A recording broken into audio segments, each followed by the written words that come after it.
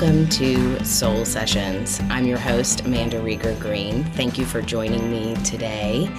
And I want to say I am greatly and deeply appreciative of the feedback I've gotten regarding the podcast, the content, the conversations, the insights, and inspiration.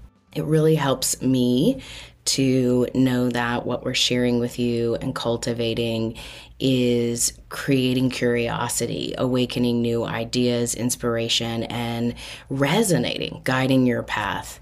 I love that because that's the intention, is to expand your knowledge, open your heart, get your mind thinking in new ways through new lenses and perspectives, and to discover your own truth, your own voice, your intuition to guide you better in your daily life and living.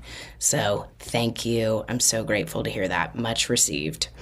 One of the things that makes me laugh a little bit in saying that is I am not the greatest at receiving attention. It is one of those things that's like that reverse ego of when somebody says, I love your purse. I consciously will say things like, I love it too, because my natural inclination is to say, I just got it at TJ Maxx and slough it off. So one of the things that I practice is really being conscious about conversations, dialogues, and when somebody offers a compliment or constructive feedback, whatever it is, to be able to really listen and to receive it and to acknowledge it, and not just verbally, but in my heart, in my energy field, to pause and to take it in, because it helps to hear that reflection back from other people. And again, whether it's positive or constructive, it's always good for me to assimilate that and to feel it and to know it. And then it helps me better identify with where I am to gauge my point of attraction or my truth. Today, we're diving into astrology. I've got an exciting guest for you next week, Stephen Forrest, who is an evolutionary astrologer and has made a great impact on my life and my astrological journey, not only from a soul perspective, a day-to-day perspective, but also from an evolutionary perspective and a psychological one. And so I hope you, if you're not familiar with Stephen Forrest, you will be next week if you tune in. He's got great tools and resources. So whether you're new to astrology or you have been diving into this or it's what you do professionally, I'm sure you know who he is, but he's a great, great resource, very wise, very intelligent, and has guided me in my path of astrology in ways that resonate not only intellectually, but with my soul and with my being and my essence. And that's the gift that astrology has given for me. It is a tool. It is a resource for daily living, learning about my cosmic blueprint, essentially. So I'm going to offer some insights and guidance, a little bit of personal perspective on how I discovered astrology, how it's impacted me, the difference between astrology and astronomy. That's where we're going to start. But I'm going to give a high-level overview with personal insights and guidance that can hopefully help you. And there are so many wonderful tools and resources out there. So I will guide and direct you in certain ways where you can dive deeper. But I just want to touch on what astrology is, how it's impacted me, and how it can impact you, not only in learning more about yourself, understanding your energetic cycles, your consciousness, your mind, your relationships, your body, your spiritual condition, but also in developing your truth, seeing the evolution of yourself, your soul, and who you are becoming at any given point in time. So what is astrology and what is astronomy? Let's start with astronomy. Astronomy is a science, first and foremost. It's a branch of science, essentially, that deals with the celestial objects out in space and the physical universe as a whole. So it is a scientific study of those celestial objects. Astrology is a little bit different than that. It's a conversation. It's a dialogue and exchange of energy that has been studied for thousands of years. We look up to the sky, and people have studied the movement of the planets and their interaction with our planet, planet Earth, and how they also not only affect us as a collective, as a whole, as humanity, large events that occur on Earth, but how they can affect or create conversation or dialogue energetically and personally with us individually. And the American Astronomical Society differentiates between astronomy and astrology like this. So I'm just going to quote them just to give a high-level overview. Astronomy is a science that studies everything outside the Earth's atmosphere, such as planets, stars, asteroids, galaxies, and the properties and relationships of those celestial bodies. Astronomers base their studies on research and observation. Astrology, on the other hand, is the belief that the positioning of the stars and the planets affect the way events occur on Earth. So astrology is more conversational, it's more fluid, it's more energetic, it's based in beliefs and an evolving understanding of an energetic exchange. The way that astrology works for me on a very simple and fundamental level is just in thinking about the moon. We all know that from plenty of scientific studies, and if you're a clinician and you work at an ER, you know that on a full moon, the ER kind of goes crazy. We also know that the moon affects the tides. It affects our bodies. Our bodies are primarily made up of water. So naturally, we are responding to that gravitational energetic pull, the ebb and the flow through the cycles of the moon. And the moon has cycles every month that can be tracked. It actually has cycles every day, as do all the other planets. All of the planets in the sky have certain attributes, properties that have been studied and documented over time, correlated with events where we can track certain personality traits, so to speak, of each planet and how they communicate with us here on Earth. So the moon, for example, and if you're new to astrology, the moon is a great place to start before you even dive into your natal chart. We all typically know our sun sign. Some of us relate to our sun sign. Some of us have a challenge doing that. And that's because there's so much more to our personal astrology than solely the sun sign. The sun sign is our vitality, where we find our life force, our energy, and part of our soul's lesson to embody in this lifetime. But we have all these other planets in what's called our natal chart. And I'll talk about that here in a minute. But let's go back to the moon. Every month, we tend to have a new and a full moon. There are some months, like this month in August, where we started the month out with a full moon. We have a new moon in the middle of the month, and we end the month in a full moon. So we have 3 lunations, 3 lunar cycles in the month. But typically, the way it flows, and literally, is every 2 weeks we have a moon cycle. We have a new moon, and then 2 weeks later is a full moon. And in between that new and full moon, there are different quarters of the moon, different phases that all correlate and track and mean different things.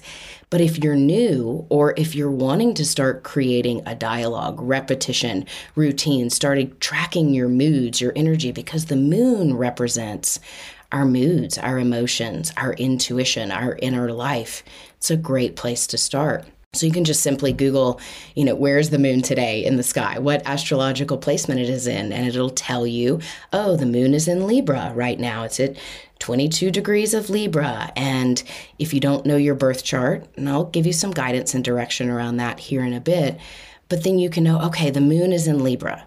And if you have a basic understanding of the 12 zodiac signs, most of us know that Libra is about relationship. It's about balance and harmony. It's also about imbalance. It's about justice and fairness, reciprocity, love, finding an equilibrium. So when the moon is in Libra, there is this sense of seeking balance, seeking harmony through beauty, through relationships, and we can feel that. So if you know where the moon's placement is, and if you can find the zodiac sign and the attributes of that zodiac sign, you can say, okay, well, how does this relate to me today? Am I feeling this? Am I feeling balanced, but what I will tell you is this: because Libra is seeking balance, it usually experiences imbalance. And I'm a Libra, and my moon happens to be in Libra. So is my sun. I was born on a new moon. But sometimes when the moon is in Libra for me, I can feel extremely out of balance. And then there's this hunger to seek balance. So it shows me from the inside out, from my soul, from my emotional body, what is seeking balance, what needs this redefining in my life to create greater harmony and cohesion. So it's a simple example. If the moon is in Aries, the opposite sign of Libra, Aries is all about new beginnings, a pioneering spirit, courage, bravery, initiation. So when the moon is in a sign like Aries, there is this sense of get up and go. And it's also a time to move your body, to interact, to jump out, to be, to try new things. It's bold, it's brave. Sometimes it wants to fight. It likes the more challenging route. When you start to track these things and look at this stuff, it's fascinating. And it can, for me, oftentimes, and I see this with clients and people, it reflects back to me how in tune I am. And is it law? Is it dogma? Heck no. This is how something relates to you. And if you don't relate to astrology, you don't need to pick up this tool. Find tools that relate to you.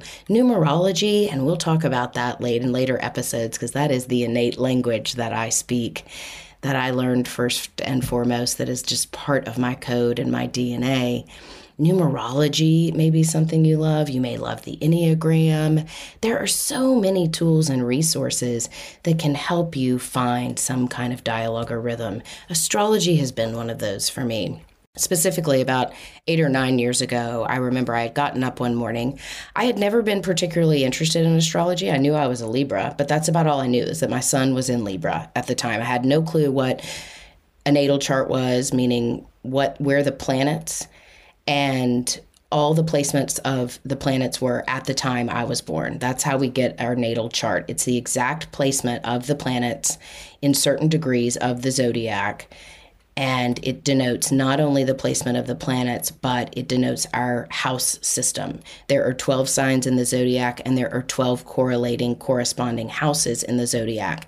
And the way that is derived is from what's called our rising sign, our ascendant, where the sun is on the horizon at the moment we are born. And that denotes the house system. There are different ways of looking at the house system, lots of schools of astrology. And I'm talking about Western astrology. There's also Eastern or Vedic astrology. I remember a long time ago, a friend of mine who studies Vedic astrology and is very into it and very proficient. We were talking about just our correlating charts and my Western chart and her Vedic chart. And then we were talking about her Western chart next to her Vedic chart. And she said, oh yeah, you're not going to like Vedic astrology. It's just going to like debunk your whole Western system. And I was like, au contraire. I love looking at the Vedic astrology because it's just a new point of reference for me to see myself. While the placements, the positions are calculated differently in both schools of astrology, which are both ancient, by the way, they still tell me different things about myself that I can resonate with or relate to. So how did all of this come about for me? My interest in astrology, my understanding of it. I remember very specifically one early morning, I had gotten up to do my journaling before work, and I was sitting having my cup of coffee, and I could feel all these energies welling up in my body. I felt curious and excitable, and like something was happening, like electric in my body, so to speak. And I was sitting there, I was reading, I was journaling, and I thought, what's going on in the stars today? I had never in my life asked that question. I thought something's going on in the stars today because I can feel it in my body. And at this time, so many of my gifts for years prior had been developing and becoming more articulate and understandable. And my truth and my intuition, my psychic abilities were firing and wiring, essentially. And I thought to myself, I should look up my astrology today. I mean, it just was like as if I just knew that I was supposed to look up my astrology. I didn't look at my natal chart. I looked at what was going on with the planets today. I don't even know how I knew to look at what was going on with the planets today. I had really no experience with astrology up until that point.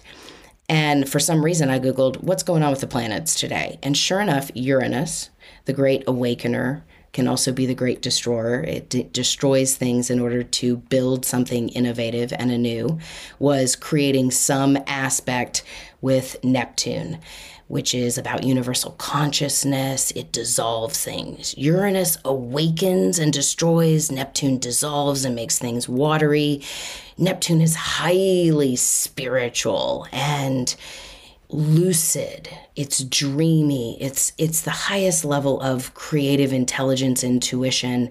It centers from the heart, but not just our heart within, the heart of humanity, the heart of the cosmos, spirit, God, transcendent things. And Uranus is like shock and awe. It awakens. And in that moment, that's exactly what I felt, whatever the dialogue was. And there's different things called aspects. So there can be conjunctions. It's when two planets are basically holding hands, fusing their energy together. There are squares. There are trines. I can go on and on about the different aspects, but some of them are hard aspects, like a square, which can mean it creates tension, or an opposition. That's when there's two planets opposing each other. That's also what happens when there's a full moon. The conjunction, like I talked about, when planets are fused together, that's a new moon. But the planets also interact that way too, apart from the sun and the moon. And by the way, if you're thinking, Amanda, you're talking about the sun and the moon, and those are not planets. In astrology, we consider the sun and the moon planets. And we have the inner planets. So we've got the sun and the moon, which affect us on a day-to-day basis, essentially, because they are close in. The sun is at the center of our solar system, feeding us light, energy, intelligence, radiance, nourishment, vitality.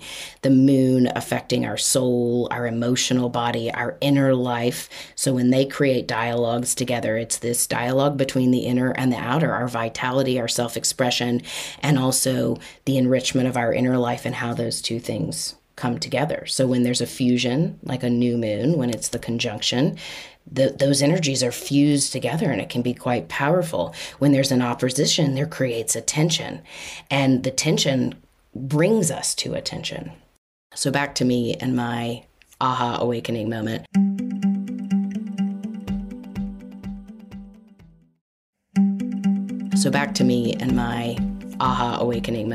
I looked this up. There's this aspect between Neptune and Uranus.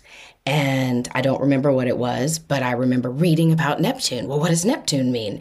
And what does Uranus mean? And when they create this aspect, what does it mean? And it was everything that I was feeling, sensing, knowing in my body. And as I started to read, I couldn't get enough. I didn't even want to go to work that day. I could have just read everything there was to know about astrology in a day, but everything I read, I remembered. It was as if, and I don't know if you find this or you resonate with this, but there are some things intellectually, curiously, that we engage with when we're learning something or diving into something, where it's like we can't take our minds and our hearts off of it because it's familiar. And that's how astrology felt to me. And everything I read, immediately when I read about Neptune, immediately when I read about Uranus, it was like, oh yeah, this makes sense. Oh yeah, and this, and this. I knew it. I innately knew it in my being. And very rapidly, it was like I began to remember what astrology was and my connection with the stars, the planets, the celestial bodies. So it's almost as if in another lifetime, I was an astrologer. I was proficient in astrology and the study and the discovery of astrology, and it just made sense. And my soul lit on fire. It was awakening. It was Uranus energy. It was intuitive, innate genius.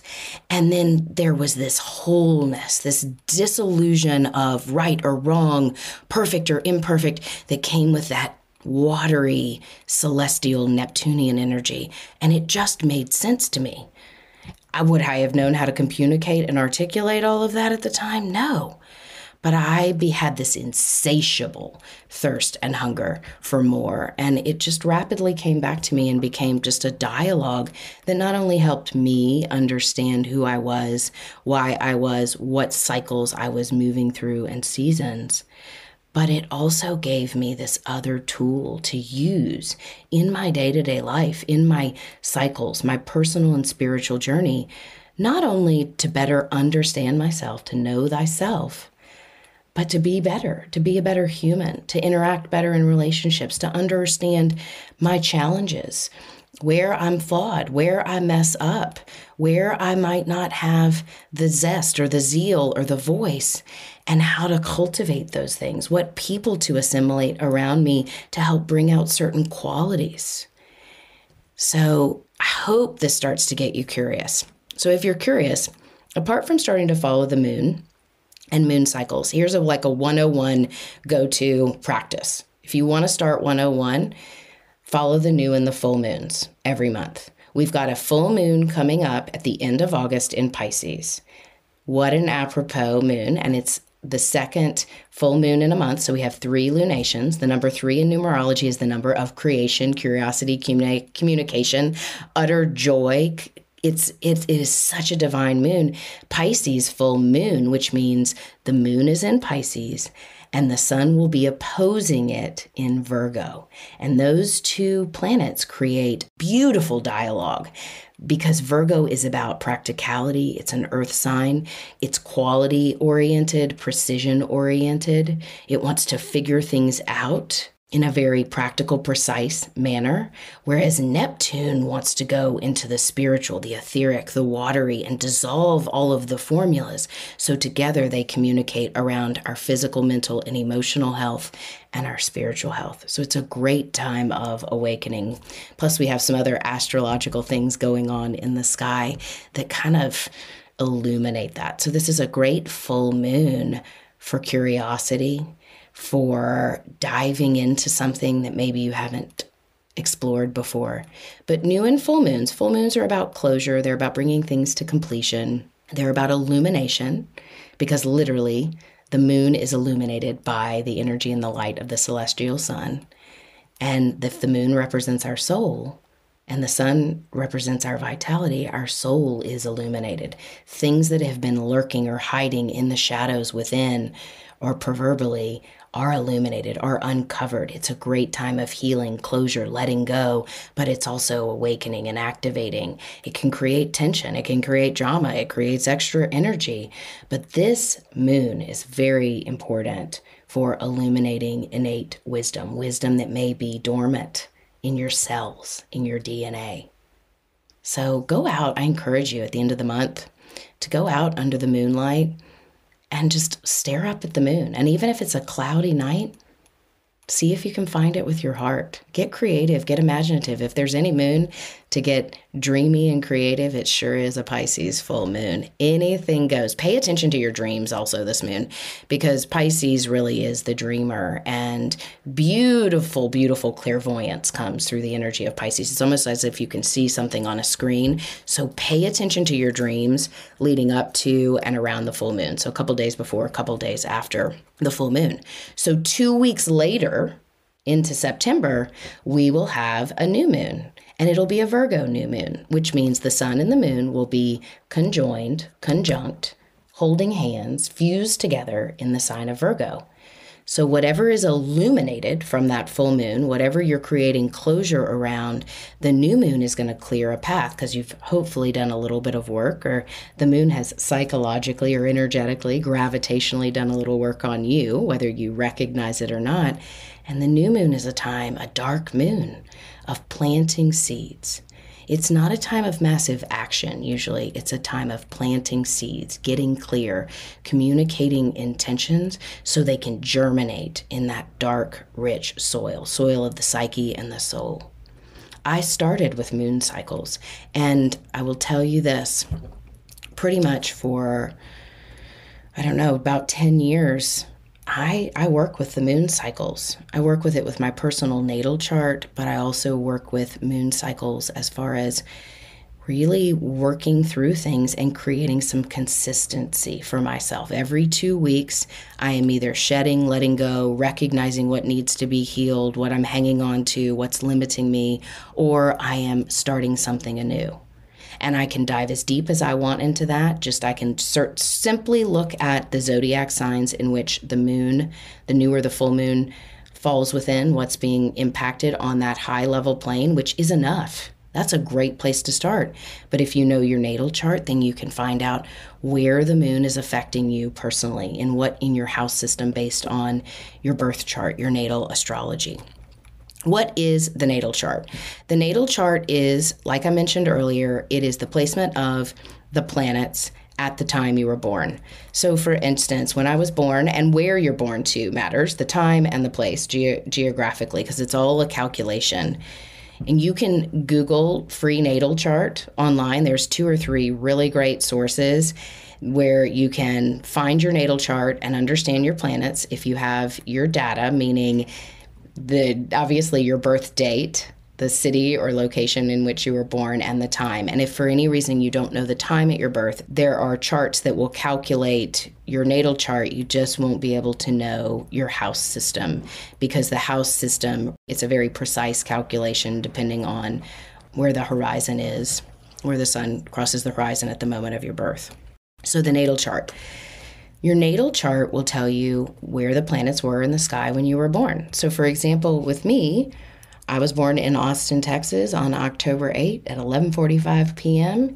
And at that moment, the sun was in Libra, the moon was in Libra, and Cancer, the sign of Cancer, was dawning on the horizon.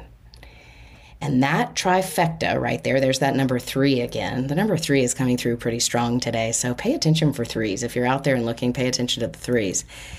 That trifecta right there, the sun represents your vitality, the moon represents your emotional life, your soul, your inner workings, ultimately your happiness. Like, where am I happy? Where is my heart's desire right now? What brings me contentment? And the rising sign, or the ascendant, is essentially how you dawn on people, how you come across personally at first glance, the mask you wear in the world. And when you start to understand those 3 aspects of yourself, it helps to articulate greater truths, greater psychological understanding of yourself, your personality, how you limit yourself and how you illuminate yourself, your setbacks and your setups. It is fascinating. And you can Google any of these things. What is my natal chart? What does it mean for me to have my sun in Libra? What does it mean for me to have my moon in Libra? What does it mean for my rising sign to be in Cancer? And there are thousands of combinations of the sun, the moon, and the rising. Take it a step further. And this speaks to when somebody says, yeah, I'm a Sagittarius, but I'm very grounded. I'm very organized. I'm orderly. I'm practical. I get things done. Well, maybe your sun is in Sagittarius and maybe your moon is in Virgo. All about practicality, day-to-day routines, quality over quantity. That can be an interesting dialogue. So it's not just about your your personal vitality and identity. It's about where the moon is and where the rising sign is. Taking it a step further, we have all these other planets. And I want to go through the planets very briefly. So we've got the sun and the moon, which we've denoted as planets in the world of astrology. We then have Mercury, the planet of intelligence, communication, information gathering, and sharing. Mercury is the ruler of Virgo, which is the practical action of the intellect, and the ruler of Gemini, the mind, the twins, the conversation between the right and the left hemispheres of the brain, communication. Then we have Venus, the planet of love, beauty, relationships, harmony, many other things. Venus rules Taurus. And when Venus rules Taurus, it rules the physical world, the sensual pleasures, beauty, romance, passion, sensuality, sexuality, money, finances. And then Venus rules Libra, relationships, beauty, harmony, reciprocity, fairness, justice, equilibrium. After Venus, we have Mars, the fighter, the great warrior of the zodiac. Mars is fiery, driven, determined, the consummate soldier, pioneering new things. Mars rules Aries, that fiery initiative sign. Mars is also a co-ruler of Scorpio. And in Scorpio, it's more about transformation, initiation, change, alchemy, but it is about intensity and immensity.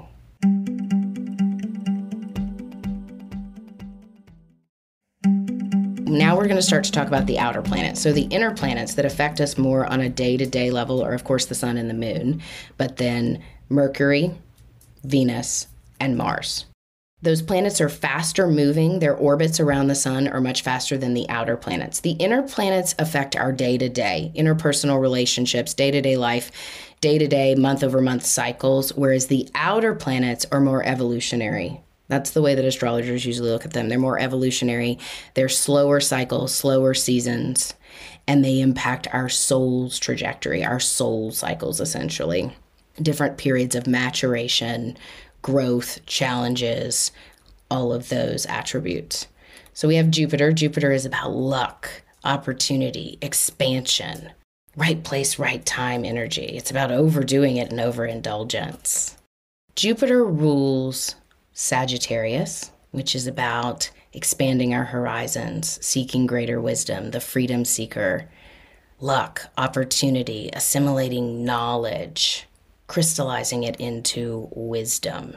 Jupiter also rules Pisces, and Pisces is about expanding the rich waters of ourself, our spirituality, our psyche. Next, we have Saturn, the great taskmaster, sometimes considered the divine father of the zodiac. Saturn is about responsibility. It's about maturity. It's about getting things done, doing them well, or shirking responsibility at that. Saturn rules Capricorn, which is all about responsibility, suiting up, showing up, traditions, values, authority, dignity, reputation. You can hear it's a very masculine energy. It's a very earthbound energy of getting things in a certain infrastructure, carrying them out, looking at the day-to-day, but also the long-range goals. It's about maturation, essentially. Saturn is a co-ruler of Aquarius, which is about systems. It's about innovation and the future and creating infrastructure and systems that innovate new futures. Next, we have Uranus. Uranus is the planet that is all about shock and awe. It's about innate awakening, and it's also about destruction.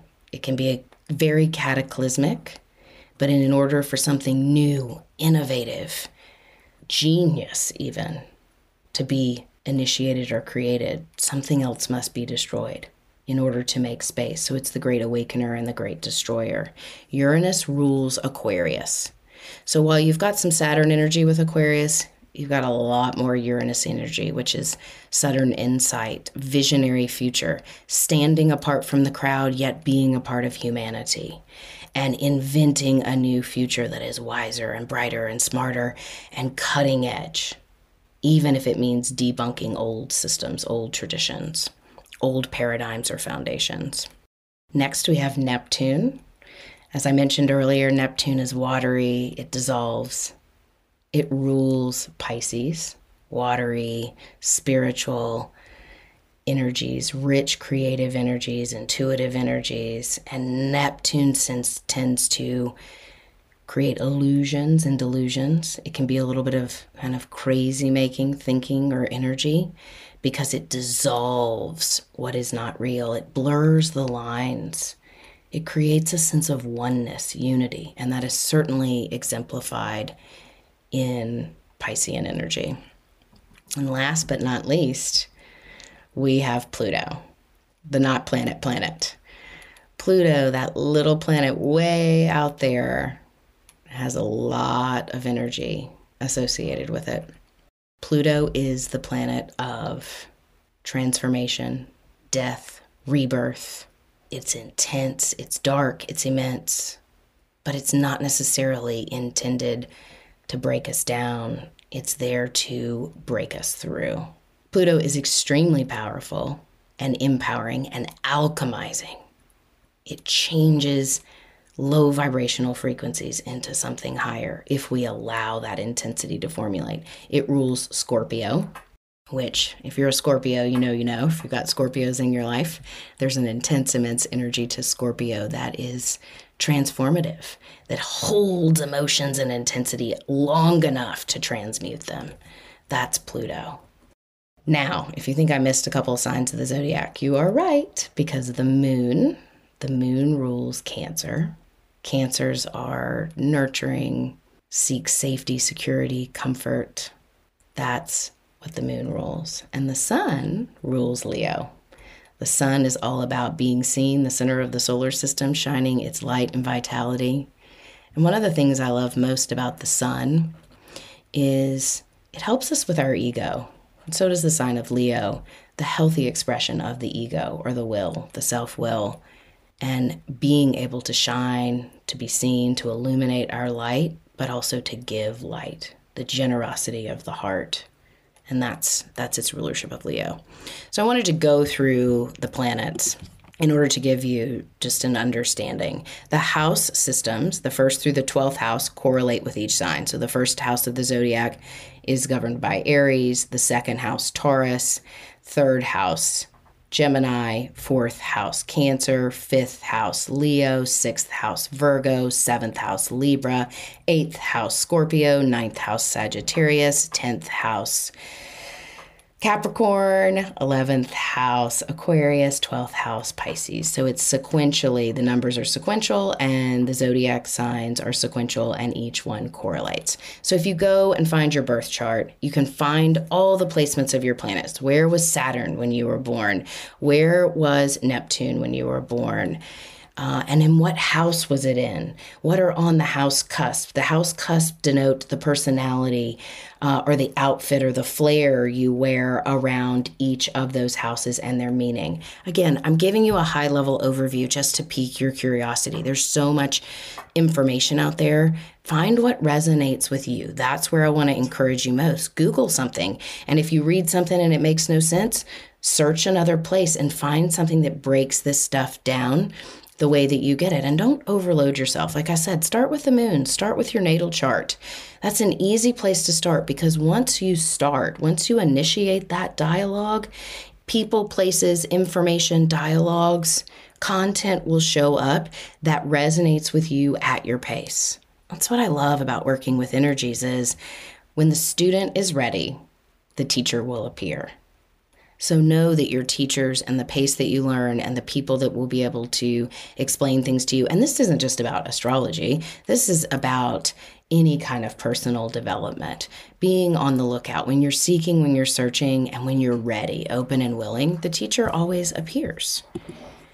Now, thinking about astrology and evolutionary astrology, I'm super excited because next week I am sharing with you an interview with Stephen Forrest, who has made a great impact, as I mentioned earlier, on my life astrologically. He is an evolutionary astrologist and dives deep into the psychology. And his books, his teachings resonated with me. And I found him early on and I just absorbed his teachings because he spoke in a language and in a narrative that resonated with what I fundamentally knew or was uncovering or rediscovering about myself. And that's how astrology has worked for me. It creates this dialogue. Not only do we have the planets in the sky at the time we are born, we also have the sky today. And there's something called astrological transits and progressive astrology in terms of how my natal chart, the sky and the planets and that fixed chart of exactly what was going on at the moment I was born and how it interacts with the sky today. There are other evolutionary ways at looking at this and other interpretations and things you can look at. But if you're more advanced, you know what I'm talking about in terms of astrological progressions and transits and how they interact with you on how they interact with us on a universal level, and also how they interact with us personally in dialogue with our natal chart. So essentially today, if the sun is in its last degrees of Leo and headed into Virgo, how does the sun in those last degrees communicate with my natal chart? Where I have Leo in my chart, whether it's in a house system or planets, and what aspects the sun is making to my natal planets, along with all the other planets. So there's so many iterations, and It's a continuous dialogue. And that's how it helps me understand myself, because when I'm feeling something intuitively, mentally, emotionally in my body, do I always say, okay, let me check my astrology today? No, but a lot of times I'll say, wait a minute, what transits do I have going on? What's going on in the sky today? This makes sense. Oh, I'm feeling that. And not only does it give me that cohesion of, yep, I was feeling that, or okay, this makes sense. It gives me a roadmap.